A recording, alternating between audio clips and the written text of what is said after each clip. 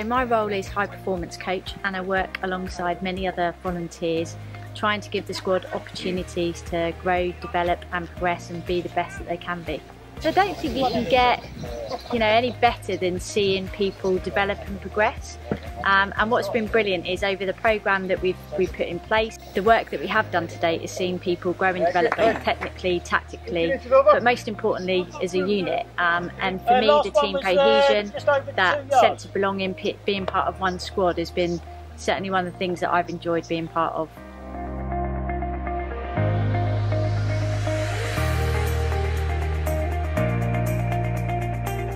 I think the Commonwealth Games should give us an opportunity to really showcase and make people aware of what a great sport bowls is, and the diversity that it creates, and the different types of people that play it, both from a gender point of view or from an age point of view, and disability as well, of course. So I think there's a great opportunity for us to really show not just everyone else in the UK, but the world, the great sport of lawn bowls.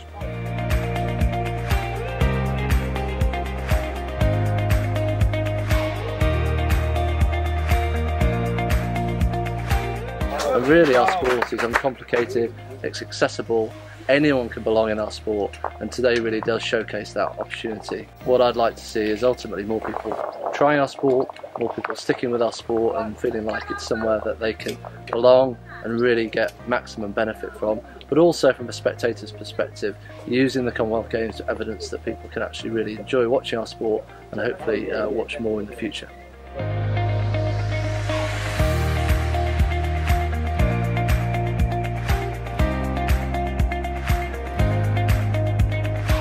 The Commonwealth Games in Birmingham in 2022 gives us a great platform to showcase the sport of bowls for everybody. What I hope comes from that is that more disabled bowlers will come forward, will become part of Disability Bowls England, so that it builds the pool of players to select from, but also it brings the sport into the lives of more people, and in particular we are looking for more female players to come forward and have a go.